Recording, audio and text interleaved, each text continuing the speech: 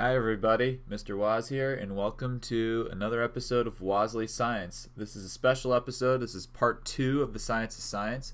With this episode, we are going to discuss how to create your data table and do it correctly, along with graphs. And we're going to talk a lot about graphs. I'm going to show you how to make each kind of graph on Google Docs. And then finally, we're going to get into how to properly write your conclusion. Alright, so let's start by talking about data tables. Data tables require a very specific format, just like the graph does. And I think a lot of teachers don't necessarily lay out the format, so I'm going to do it really plain and simple for you. First off, it has to have a title. And this is one of the biggest mistakes that students make, is they just don't put a title on a data table. You have to have a title on the data table. It's just as important as a title on your graph.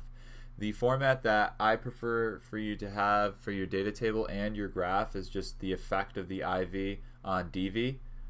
And it's essential for you to show the units of the IV and DV on the top of the data table below the title and nowhere else. You don't want to plug it into every single cell, every single trial. It'll just become redundant and just look silly.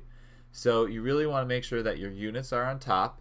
And I take points off for these things. I really like to see a neat and tidy data table. So if we look on the left side here, we can see that on their data table they have their units written in every single time. That's not proper. And they also don't have labels, and they lack a title. So that's really not the ideal situation. If we look on the right side, we see a title on top, and we see the units. So this is week 1, week 2, week 3. And we always have to have those units, because if you look on the left side, like, what is that 1? Is it 1 year, 1 day, 1 hour? And we find out that it's weeks. And on the right side, we have the pounds here. So we can see that over 3 weeks, the dog lost 4 pounds. It's an easy data table to read. So that data table would be good. What I wanted to show you here was something particular with the trials of a data table. You notice that I have my students put the trials on the side as opposed to on the top, like this capped release data table here that many teachers have probably seen before. The reason why I do that is because this data table in particular works fine because there are only 3 trials shown, so then you can put the average all the way to the right. But with most science, you have several more than 3 trials. So your data table needs to grow downward like a list as opposed to sideways. Lab reports are often done in a portrait style format, not a landscape. And even with a landscape, you're still limited to like 20 trials or something. So if you wanted to show your data, you wouldn't be able to show it if you have the trials on top. So it makes the most sense to have the trials on the side and then your independent variables on the top, because you usually have a limited amount of independent variables. And then finally your average will be on the very bottom, and followed by maybe a true value if you have obtained that by several trials. In high school and middle school, you will commonly see 4 graphs. The first one is the bar graph. This one is used when graphing a number of unrelated items on the same chart. And then there is the scatter plot. The scatter plot shows how one variable is changed by another variable. In this one, you do not connect the dots together. You actually will create a trend line, and I will show you that in a little bit. The third one is the line graph, which shows how one variable changes over time. Students often get scatter plots confused with line graphs. One suggestion that I have is, way to remember, is when you have time, make a line. And then finally we have the multiple line graph, and this shows how various things are affected by something over the same time frame. Let's see if you can identify the 4 types of graphs by just looking at this. I'll give you a second here. Alright, so you can see that the bar graph is on the top left, the scatter plot is on the top right, the line graph is on the bottom left, and the multiple line graph is on the bottom right. So what I'm going to do for you now is show you how to make a graph using Google Docs. I prefer Google Docs over Microsoft Excel because it's a lot more simple and it's a lot easier for students to make it than put it on their lab report and share it and collaborate with others. I also prefer making graphs on computers as opposed to making them on paper because I find that's a very tedious, long-going process that never comes out that great, and it's just frustrating for both me and the students. It's also not a very valuable skill for them when they choose their careers. I don't see any career that you will be making a graph on paper as opposed to making it on a computer. So to make this graph on Google Docs, you just go to Create Spreadsheet, and you want to make sure to name your spreadsheet so you don't lose it. So I'm just going to make a basic bar graph here. I'm just going to do prices of like various items here. So let's say, you know, a bike is 800 and a video game is 50, an iPad, let's say, is 200. Actually, it's probably like 400. That's the reality. And I don't know, Nintendo DS runs you for like 200. So there you go. Some various things there. So alright, so you just highlight the things that you want to graph. You don't even really need to, actually. And then you can either click on this Insert Chart button over here, or you can just go to Insert and Chart. And at that point it will show you a bar graph, but you probably really want what is actually called a column graph, which makes a lot more sense because bars are sideways and columns are vertical. Alright, so now you have your column graph, and the first thing I usually do is I get rid of that legend because it doesn't really seem useful in this sort of situation, and then I just make everything a little bit bigger, stretch it out. Alright, so now what you're going to want to do is label your title as well as your X and Y axis. So you can just click on chart title here and change it. So rather than saying the effect of the IV on the DV, I'm just going to call this prices of various items. Okay, and then to edit your X and Y, label your X and Y, you're going to want to go to Advanced Edit.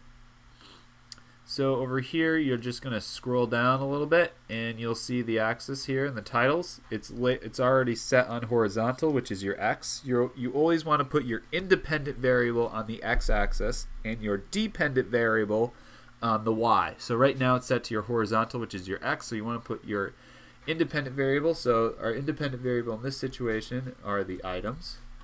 And then you just click on the sidebar here, switch it to left vertical, and then you can put in your dependent variable on your y-axis, which would in this case be the price.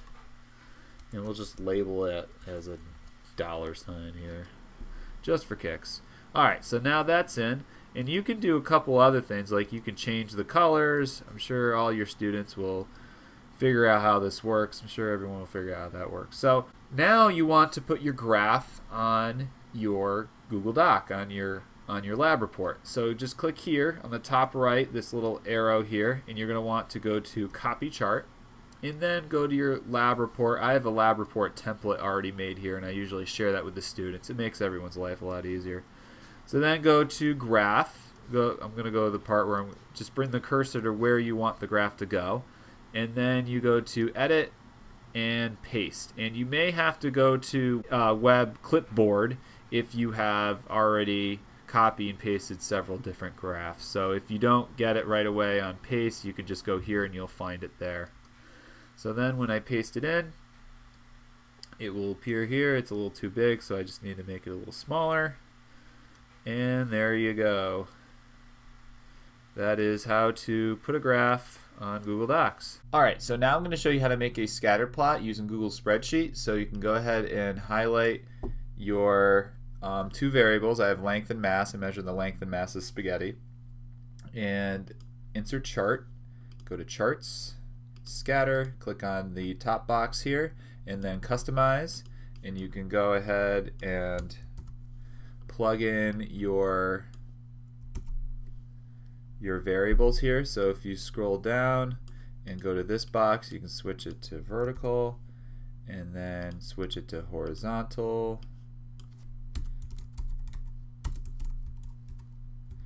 And you can see that both of my variables are plugged in. And what I wanted to show you on the bottom here is you can now put in tread lines. This is a new thing that Google Spreadsheet has. So you can select a linear tread line and then hit insert, and you got your spreadsheet. The only thing that you may want to do is get rid of this little guy here.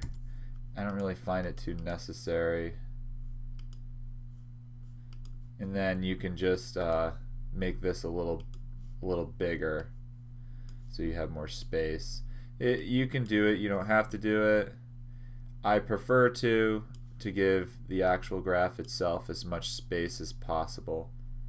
I think it looks a lot better that way. And you can even get rid of the grid lines, change the color, do whatever you need to do. So that's how you make a scatter plot. Now I'm going to show you how to make a multiple line graph. A regular line graph would be just the same, but you wouldn't have as many variables that you see here. So you can see that I have 4, and they're all going to be measured on a time of 10. It's going to be 10 minutes. So what you have to do is highlight this area here. You don't want to highlight the title, and then click Insert Chart. Go to your charts, go to Line, select this, and you'll notice one problem is that you can see what happened here. Everything's a little messed up, and then there's just this one line here. You don't want that, so you want to go back to Start and then say use column A as labels. And then after that, what will happen is everything will adjust itself correctly. So then you just can go to Customize and insert your title. Always remember to insert your title, guys. I really like to emphasize that. And then you insert your X and Y axis. Remember, it's the independent and dependent variable.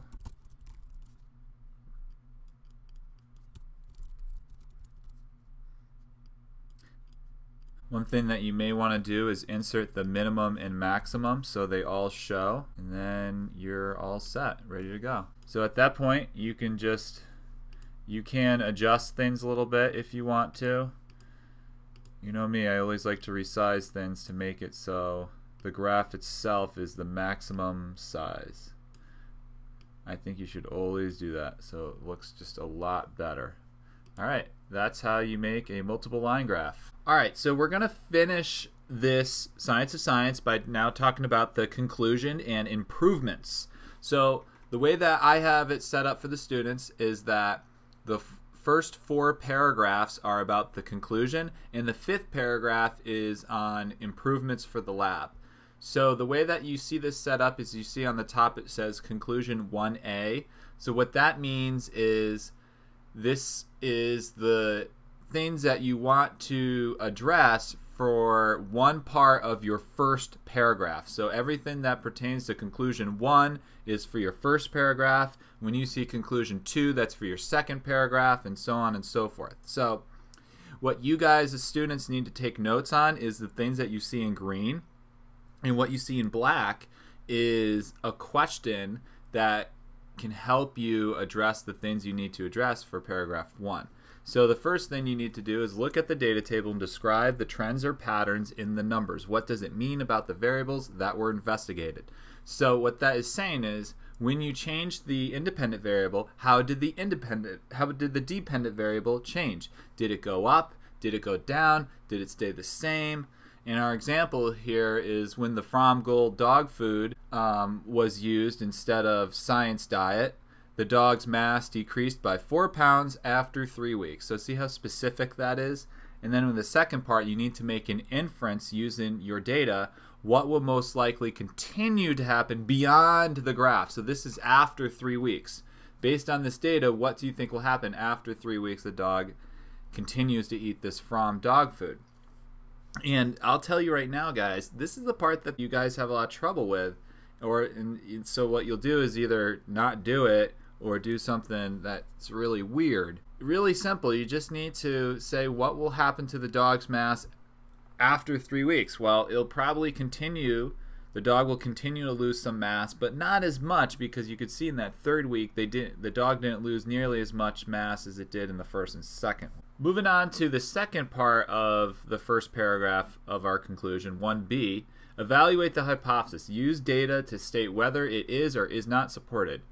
Alright, this is really easy to do, because all you need to do is look at your hypothesis from above in the lab report and see if the data backs it up or does not back up what happened. So I wrote here the hypothesis was that if the type of dog food is changed to the brand From, then the dog's mass will decrease because From has healthier ingredients for the dog. The data collected supports the hypothesis. The dog lost 4 pounds in 3 weeks by switching to From. Really basic what you need to do here. The only thing you need to make sure is that when you say the word hypothesis, you say either supports or not supports. Don't say proved, don't say correct or incorrect, just say supports or not supports.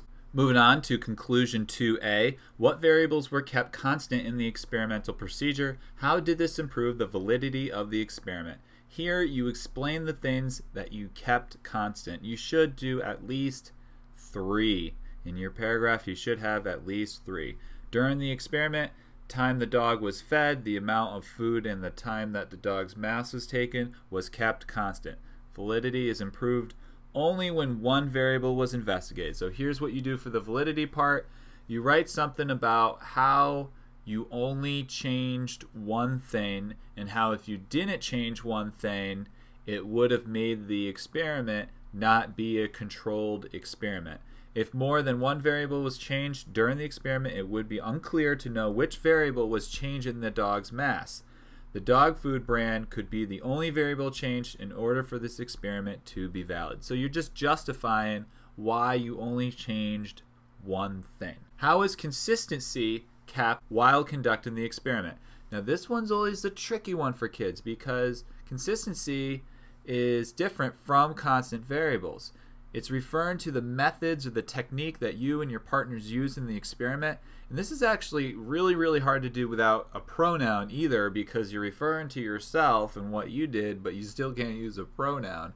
Because remember, in all lab reports, you can't have a pronoun anywhere. Let's take a look at what I wrote here. Consistency was kept in the experiment by making sure the dog stayed on the digital scale for a long enough time for the scale to settle on a number. The dog needed to be calm and sitting. So no pronouns there. And also, that is something that you probably didn't mention too well in your procedure, but it really helped out get the numbers that you wanted to get for good results. Moving on to conclusion, paragraph 3. This is when you have to talk about whether your data is accurate or precise, and was it reliable. So here are the 3 definitions just to review for the 3 words. Accuracy is how close your data is to that true value, but in most cases you're not going to have a true value unless we have a large number of data points that we could have taken together as a class or something.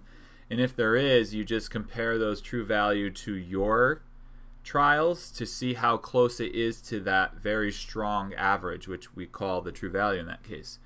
Usually you have to write that your data isn't really accurate because you don't have a true value.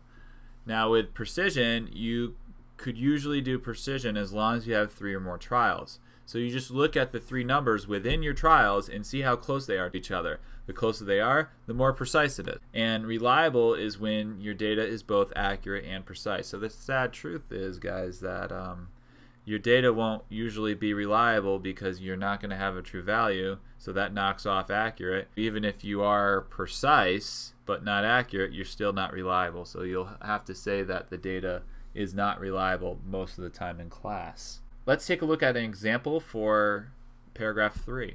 Multiple dogs would be needed in order to have multiple trials. The dogs would need to be the same breed and start with the same mass. This experiment cannot be precise. There is no average, just one mass taken each day. Therefore, this experiment is not accurate. The experiment taken cannot be reliable because it is not known from the lack of data whether it is accurate or precise.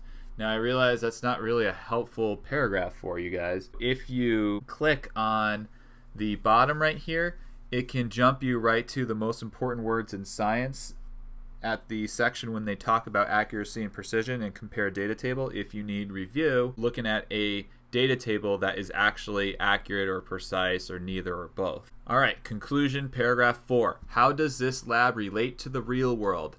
This is where you connect the hypothesis and the data to the real world. Make some sort of connection. Why are we doing this lab? What's the big picture? You'll need to do some outside research. The type of food that a dog eats has an effect on their mass and health. Some cheaper brands use byproduct animals that are used as fillers in the food. The dog does not receive proper nutrition and gains fat when it needs protein. The dog doesn't feel full and eats more. This experiment supports that a healthier brand and possibly more expensive brand can lower the mass of an overweight dog. I hope you guys get the understanding of what type of research you may need to do with these labs from looking at this. I really want you to take some time and make the big picture. I see a lot of students not really do this and they lose points on this section of the lab. Here's how to make your improvements. I have for you the good, the bad, and the ugly. Here's the good. You should make 3 improvements, at least 3. You get points for doing 3. Here's what you should do on the first one. You should explain that you should add more trials. More trials are better. How many more? You should explain how many more would do it by looking at what type of numbers you have. Are they not very precise? Do you have a large range? So more trials would help bring you to the true value, especially if there were outliers. That way you can get rid of the outliers and then do more trials. The second thing you should do for an improvement is suggest some sort of new constant variable. So one of those 3 constant variables, add a 4th one. If more dogs are used, the initial mass should be constant. Think of a way to improve the lab itself, like a step to add in the procedure. Maybe your procedure wasn't as repeatable as it could be. And I have here that the dog's daily routine should remain consistent, like when it walks and where it goes to get food and sleep. Here's the bad. This one drives me crazy. Kids say, make a graph. How does making a graph improve your lab? It doesn't do anything for your lab. It just adds color and flair. It's not necessary to make your lab a better lab. Second one, suggesting a different independent variable, like test the amount of exercise instead. Why would you have that for an improvement of your lab? That could be a further investigation, but I'm not having you do that. That doesn't make your lab better by telling them to do a different independent variable. And then another one, suggesting things that wouldn't really matter, like adding some bling to your dog. That's not going to help your dog lose weight. And here's the ugly. These are things that I've actually seen before. Make a robot do it. Why would a robot help? You can't just say make a robot do it. Have less trials because it's really hard to find the average. I've had someone say that. Have a different lab partner. I had somebody rant about their lab partner for a whole paragraph and how they ruined their lab. And then this one I see pretty commonly, change the air pressure or some other weird environmental thing that wouldn't really matter. Well, now you know how to write a lab report, so here's some quick tips in helping you in your scientific writing technique. If the word is shown in the packet and you spell it wrong, I'm going to take points off. Know your grammar. Effect is a noun, affect is a verb. Farther is a physical distance, and further is an idea. I actually hear adults make that mistake all the time. You rarely need to use the word data. You can be more specific and actually say the DV. Always refer back to the independent and dependent variable in the conclusion. The IV and the DV are the most important part, and I can tell when you know and when you don't. You can't use pronouns in the lab, like ever. Pronouns make it about you and not about the data. Remember to always be formal. Don't start a sentence with, well, blah, blah, blah, blah, blah, or I think, doobly doobly doo.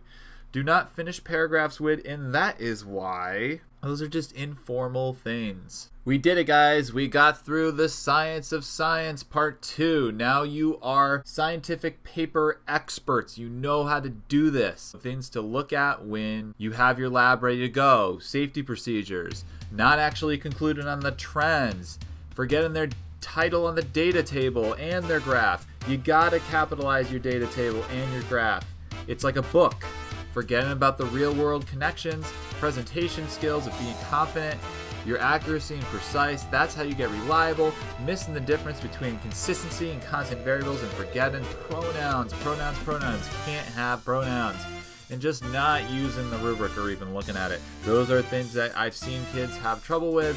Use this to help you so you can get an A+ on your next lab report. All right, guys, take care.